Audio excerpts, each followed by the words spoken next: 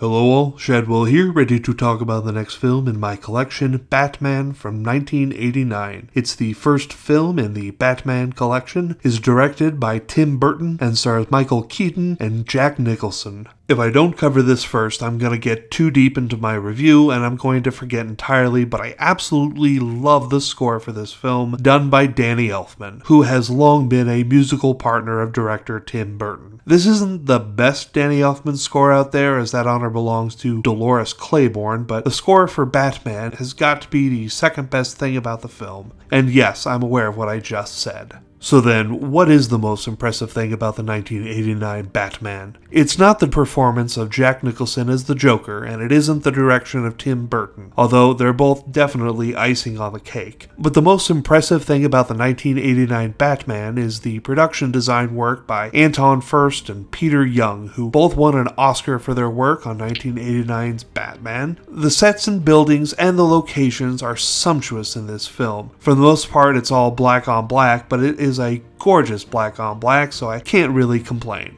I think things only get better with the sequel, Batman Returns. I really like the 1989 Batman. I think it was my first exposure to the idea of a dark comedy as a kid, as the film is really funny, but morbidly funny. Lots of death jokes in Batman. Opened a whole new world to me. I gotta say that before this rewatch, I forgot two things. One, that Robert Wuhl was in this film, and two, how much I fucking love Robert Wuhl. With all the re-up of old series, I'd like to suggest a re-up of his HBO series, Arliss. Come on, HBO. Make me ecstatic instead of pissing me off on a constant basis with all the streaming content you keep axing. Hell, by the time you see this, HBO Max will have been a distant, glorious memory. Anyway, back to Batman. Michael Keaton does an excellent job as my second favorite Batman. Sorry, Keaton, my heart has room for only one Batman, and he's Adam West. Now, when it comes to the Joker, is Jack Nicholson the best? No, but he certainly puts in a damn admirable job.